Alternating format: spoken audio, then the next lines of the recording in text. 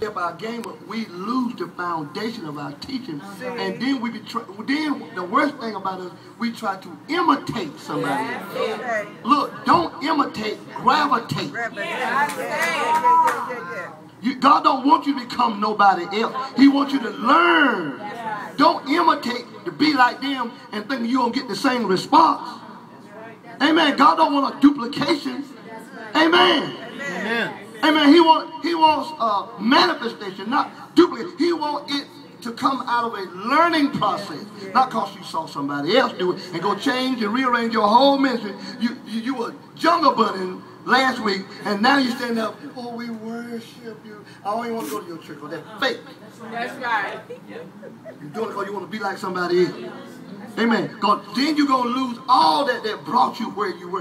You're going to lose your flavor. Right. Amen. Don't take the funk out of your praise. Keep the funk in your praise. Funk. Oh, fuck.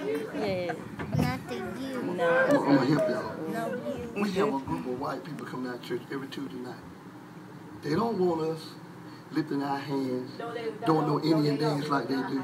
They love to see us do our thing. Because they want, and they told us. They told us. They said, we don't want it. If y'all going to act like us, we ain't coming back. We want to hang around white people, we hang around white people. They said, that's why we come over here, we got sick of hanging around white people. We won't get no deliverance. When we saw this ministry here, and we saw the power of God up in here, that's what we came for. And they come every Tuesday night like clockwork. Yes, they do. Faithful every night. And they love this black flavor. They love the funk in this. They love it. You ought to see them. I'm serious. Amen. They're hungrier than most of us. Amen. But I'm not asking them to don't try to be black because I can't appreciate you. Then you faking. Don't be like me. Don't imitate. To be who you are. You see what I'm saying? The anointing shouldn't change your ethnicity. Amen. It should improve on who you are. And so here I was, God wanted to add something to me. Hindsight now, I'm saying, God wanted to add to me so I'd be able to minister to all people. But at that point, I was just all black. Straight up. Right. Straight up. I have never prophesied to any, had never prophesied to any white people and wouldn't know what to say to them. It was so because, number one, the fear and the persona of who they were would have hindered me. And I didn't understand because I was never around any of them. I didn't know that they had problems like we had problems. Exactly. Amen. The same demon jump on them. They may be in a higher bracket. We suffer behind too long, and they suffer behind 2 million. But need is a need. And if you have the anointing, if you are hindered by fear, you can't minister to them. So God wanted to introduce me. And the man of God didn't go with me. He sent me by myself. Amen. I was the runaway child running wild. Lost in that great big city. I literally when I came out of that meeting, I literally was lost. I didn't know. He didn't even give me the car. Well, teach me something. You want it, you're going to have to go forward.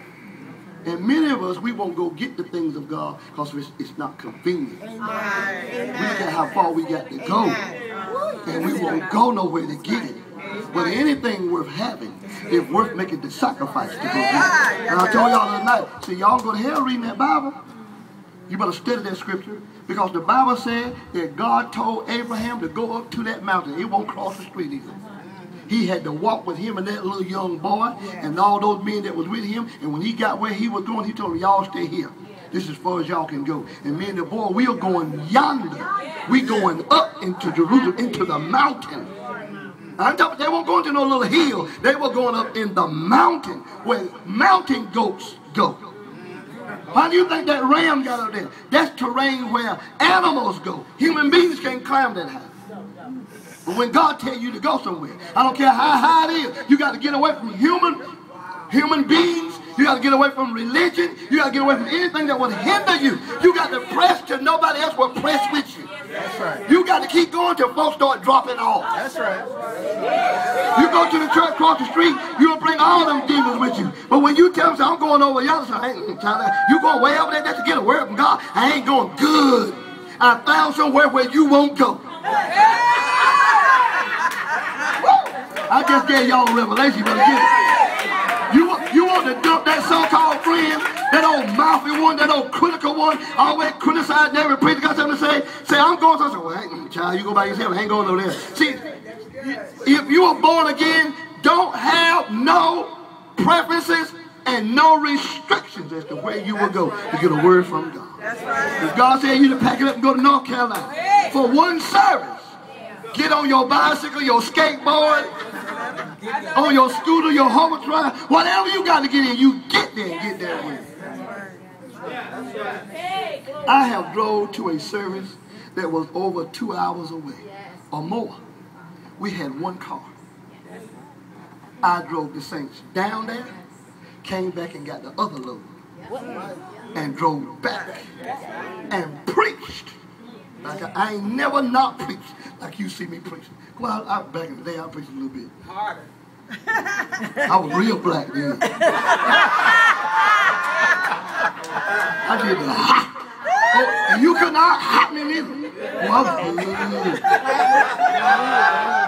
good. Long then I preach up on the chair. But my father, God said, boy, you better slow down. I said, what you mean slow down? He insulted me. Slow down, good at this here? Slow down? I'm working out. You know, when you preach so good, you feel it. Like that, man, I got soul. You gotta make me feel so good, I had to jump back and get a few myself.